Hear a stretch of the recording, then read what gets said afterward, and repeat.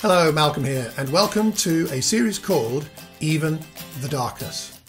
Even the Darkness. And what's that about? Well, we have two classes on the topics of spirituality, the Bible, emotional well-being, and mental health challenges. And the title is taken from Psalm 139, where the psalmist writes, "If I say, surely the darkness will hide me, the light become night around me, even the darkness will not be dark to you.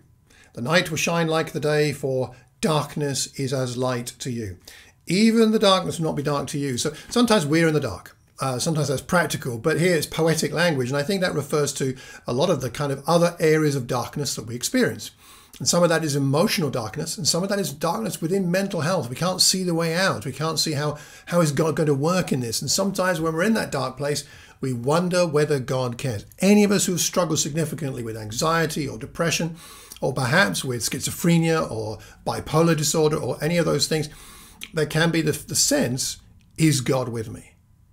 And it's further compounded, that challenge, by the fact that sometimes we as Christians don't know how to help people, don't know how to be appropriate around people going through these issues. And sometimes the tendency can be to just label it all as sin, which is not kind and loving and not even true. I mean, it's certainly true that all the problems in our life are the result of the fall in that sense. But just because someone is having a mental health challenge doesn't mean that they've sinned more than you or me.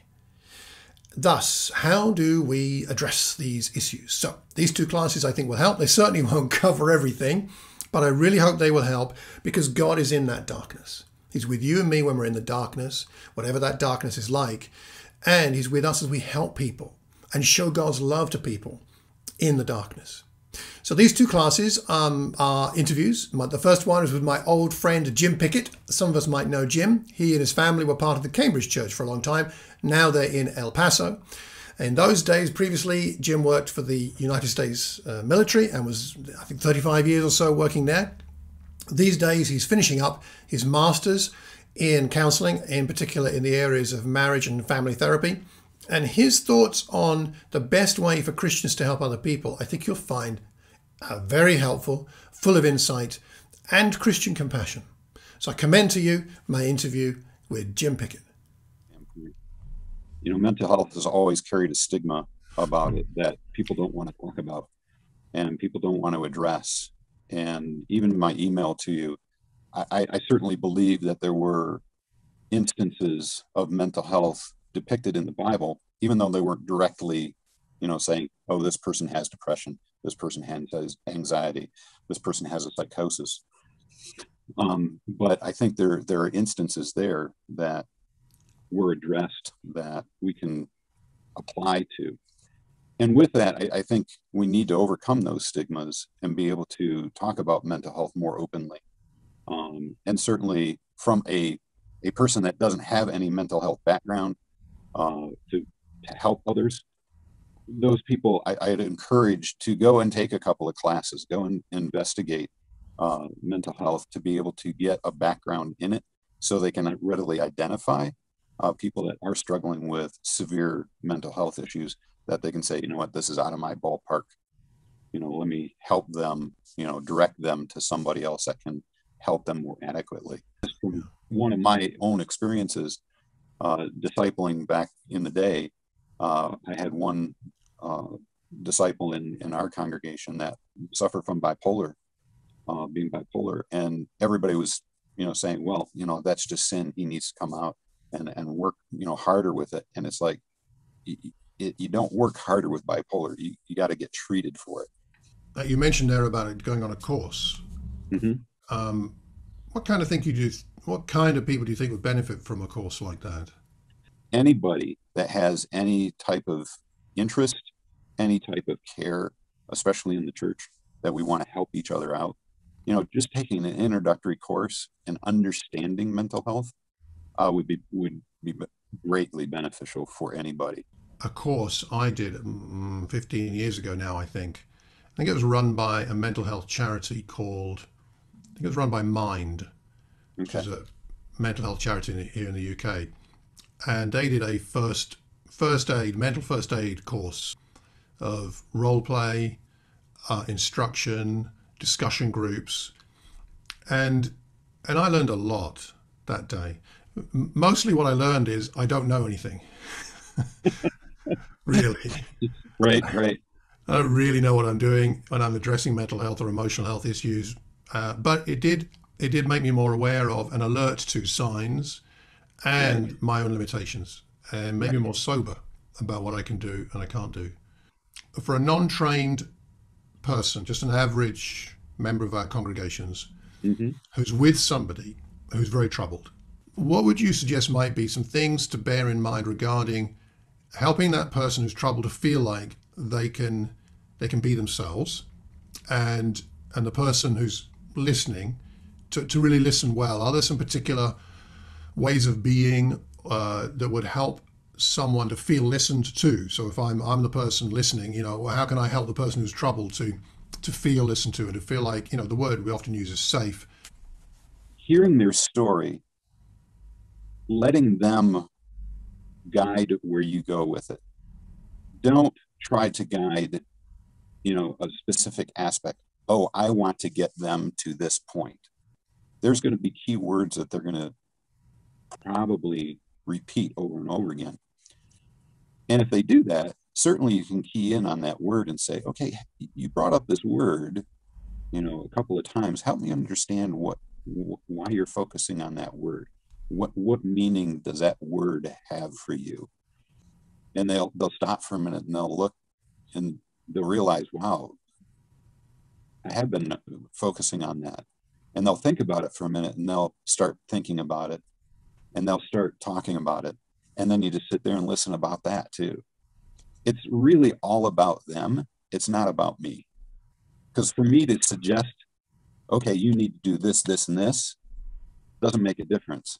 But if they come up and they say, oh, you know what, maybe I need to do, once they have a realization of what they need to change, it makes all the difference in the world for them Mm. because they're the ones that made the change, not me. Help me understand what you're feeling. Help me to see what you're experiencing. And then sitting back and listening to what they say. Silence is part of listening. Yes, absolutely. And it's uncomfortable. Mm. It's uncomfortable to sit there for that amount of time to let them formulate and think about what they need to do. In a sense, you're noticing, like you're talking about those key words. So you're paying attention to what they're saying. You're noticing perhaps words or phrases that come up more than once. Yes, And it may be that that's a key that you can reflect back to them and say, I noticed that. Could you tell me more about it and what it means to you? So you're helping them explore what's going on. absolutely. Is that right? Well, one of the reasons we be careful about saying, I understand, I've been through something like that, is their experience may be completely different, even though some of the details could be similar. We've got to be very, very careful about sharing our experiences, our being open about what we've experienced and saying, oh, yeah, I've had this similar experience because it may not relate to it at all and Mm. just shut down what they've just related to you, and kind of sabotage the rapport that you just built with them and the trust that you just built with them instead of actually continuing it. One of the members of the church, your friend, is going through what appears to be a really difficult time. Not just a typically sad time or a typically stressful time, but something beyond that's affecting them in a more profound way. They're losing a lot of sleep, or they're not managing to work like they normally would, or instead of having a row with their spouse once a month, it's now kind of every other day, or I don't know. But there's something sort of a bit out of control, it looks like. Are there ways to draw people out? Yes, I suppose that's what I'm asking.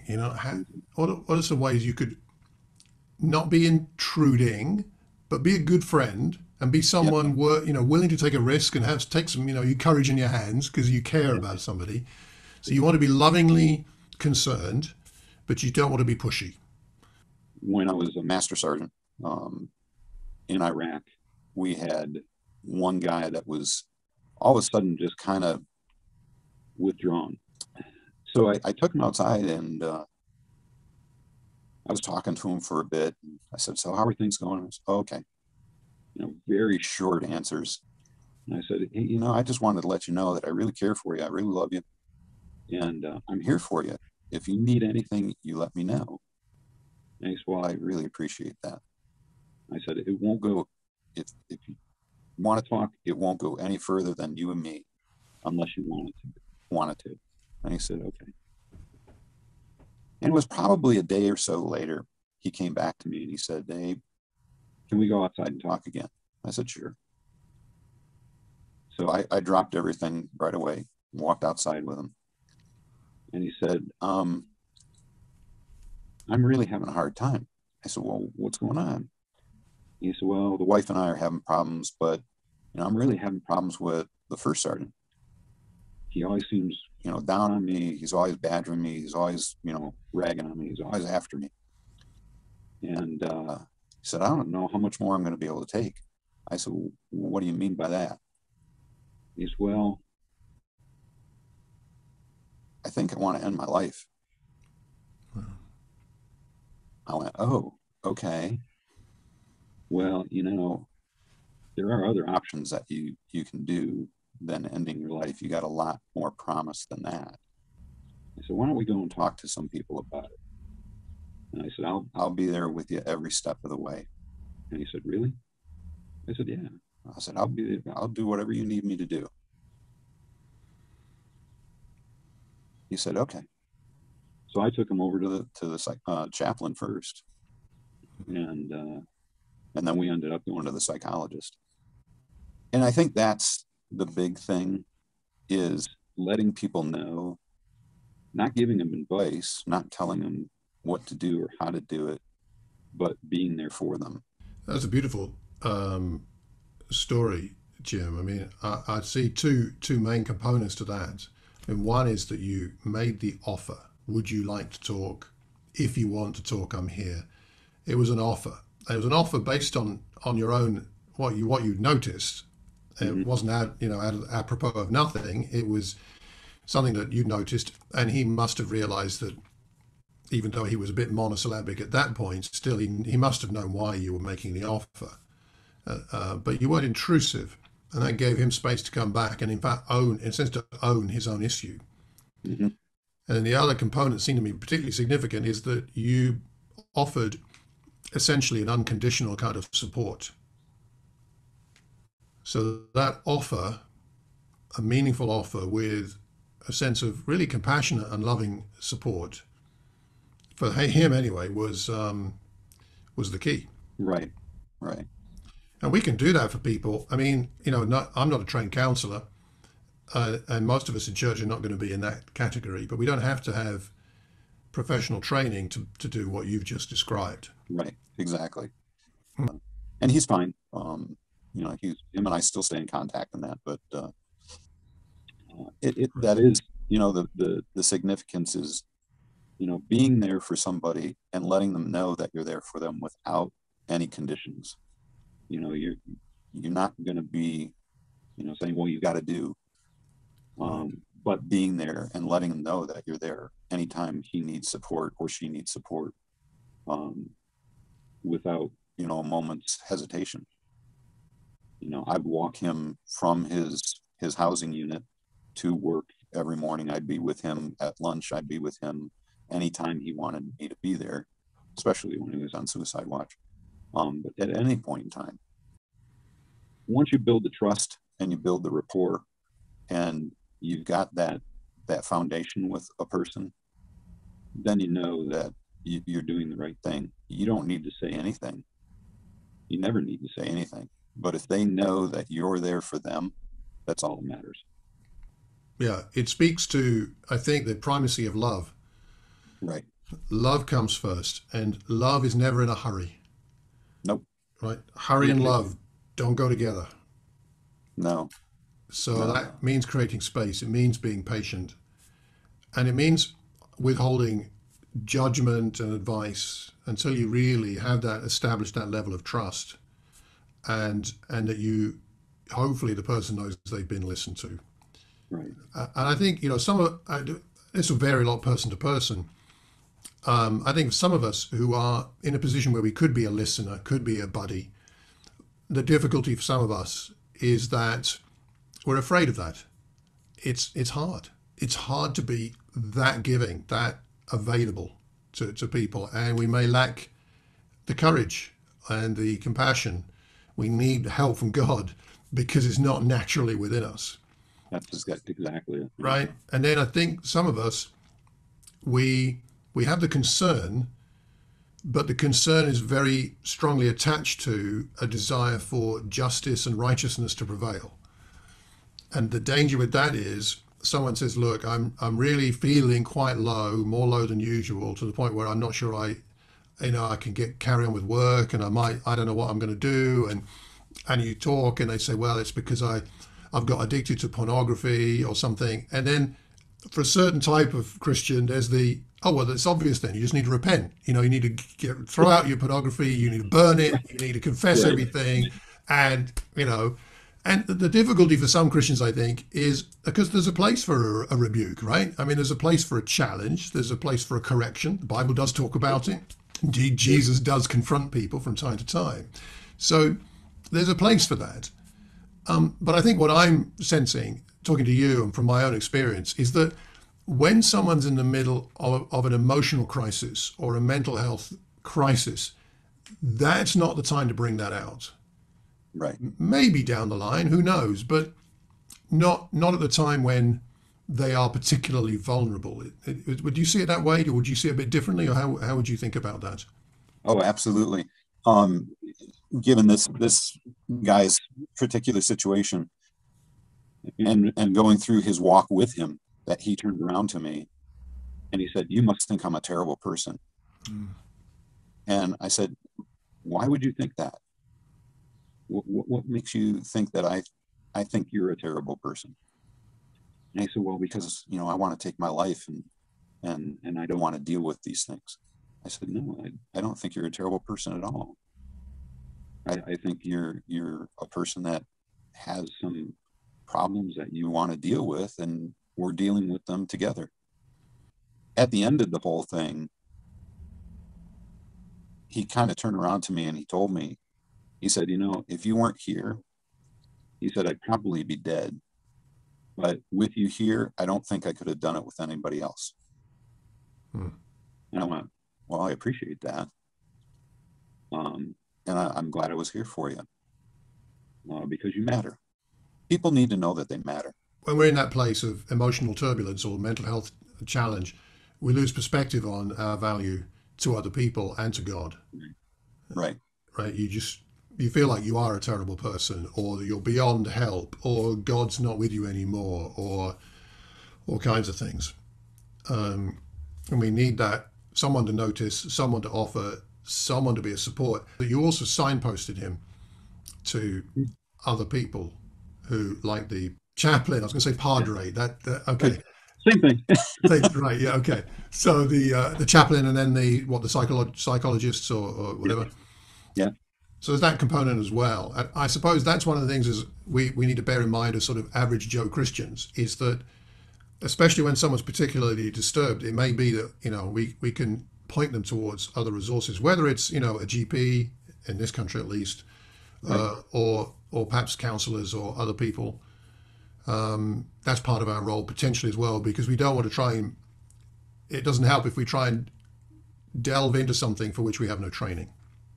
We want to help the people, and we want to make them better, and we try to do what we can, but in the same light too, we may be just pushing the problem off instead of getting it resolved. And it's better to just say, "You know what, I'll be there for you, I'll walk with you, but let's go see a professional." It takes the pressure off and allows us to be a genuine friend. Is there anything we haven't talked about that's gone through your mind? You thought, I must mention this. Ask a lot of questions. If you suspect mental health at all, ask questions, seek advice about it, and say, "Hey, is this something that I should, walk the walk with them, but, steer them to somebody else that has more experience, more education in this area." And certainly bring them to those people. Don't try to tackle it yourself. Don't bite off more than you can chew. Make the rapport and the trust and the friendship and the love that God expects us to do. Are there any scriptures, any verses, any examples in the Bible that particularly help you in terms of the way that you think about helping people? Oh gosh, all the one another scriptures Okay. definitely apply. It's kind of funny that you bring that up. Luke was a great physician. I don't know if he was in mental health or not. I kind of suspect he was to a certain degree. Jesus obviously being the great physician, I think, touched on mental health a lot. But I think the one another scriptures are really the things that draw me in mostly to mental health. And it doesn't matter if they're disciples or not. It doesn't matter if they have a religious background or not.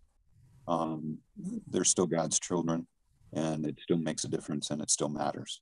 And that's really what kind of prompts me to go forward. Yeah.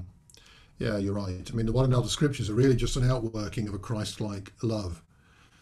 Yeah. If we love like Christ, we will be this way with each other. And so that's got to be the way we are, certainly with each other in the church. But the same principle applies to, anybody we know. Exactly. Well, that ends the short version of my interview with Jim. We went for over an hour, so I'll put the longer version up online a little later, but you've got the short version here. What did you think? What struck you?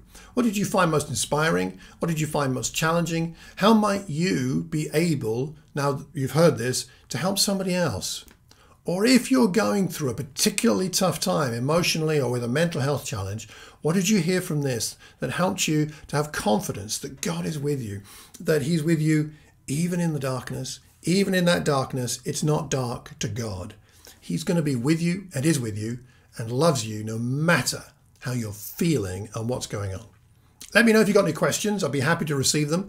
Email me at malcolm@malcolmcox.org and I'll get back to you as soon as I can. Next time we have another interview, this time with two members of our sister congregation in East London. They are both 20-year plus mental health nurses and Christians, and they'll be sharing next time. That's Nossi and Sekai. So look forward to that. And until then, take care and God bless.